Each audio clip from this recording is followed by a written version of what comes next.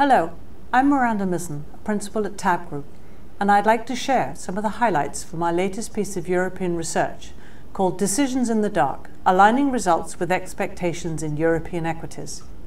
In this vision note, we look at a range of techniques used by different dark environments to protect orders and optimize execution, and we also examine what the buy side needs to consider when seeking the closest match between the expectations and results when trading in the dark.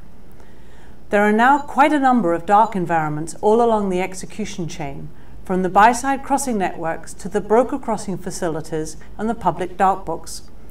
All of them have a differentiated value, a unique personality if you like, and each contributes to the executable liquidity available in the marketplace. But the array of dark choices across the execution chain can be dazzling, and this makes the search for the best dark strategy a challenge. How can you compare and measure what you cannot see? How can you know if an alternative strategy might have resulted in a better execution, lower costs, a decent block, or perhaps less leakage?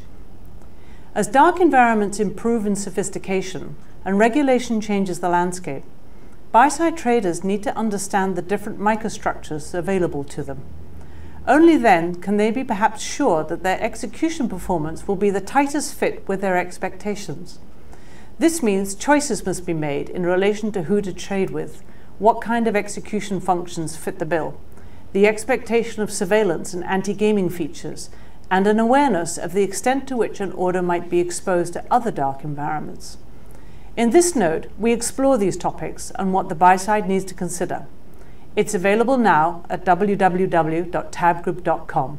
I'm Miranda Mizen at TABB Group. Thank you for watching.